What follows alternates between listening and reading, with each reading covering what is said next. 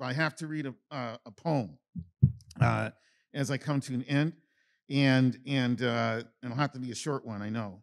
So here it is, and it is relatively short. Saint Augustine invents the just war. Invents the just war doctrine. And St. Augustine, some people think was black. He was definitely from North Africa. And he's the one who invented the just war doctrine, which has plagued humanity ever since. But here it is. Not to say that he had to invent it for us to be plagued by war, but his invention of the just war doctrine helped to make war more inevitable, more frequent.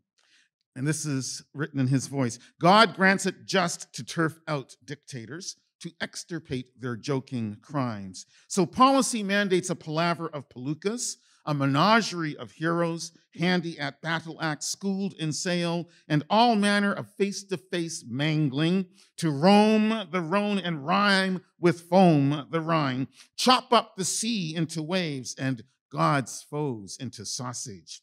The tumult of wounds, maggot-pampered putrefaction, the overhanging arrows whistling instantly downward to thud bluntly heathens' hearts or heads, so that they jolt awake alive, burning in the sulphurous stench of hell, guarantees us our justice. If it comes to pass that an accursed cur, some whoreson pup, feels our soldier's spear stick in his chest, so his jaws strain to grab at air any morsel of oxygen, but only blood blubbers from his mouth, so be it. It's his damnation for having charged at our fluttering spears, the uplifted wave crest, brazen flood of the tips, descending to perforate the flesh of horses and shatter the opposing forces, questionable men to pieces punctured. I cannot conceive any philosophy sparing God's opponent's searing pain.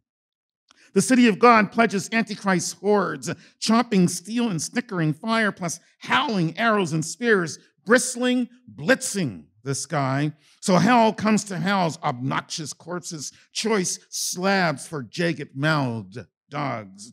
God's enemies get blazed to the bone, and next the bones baked down to ash.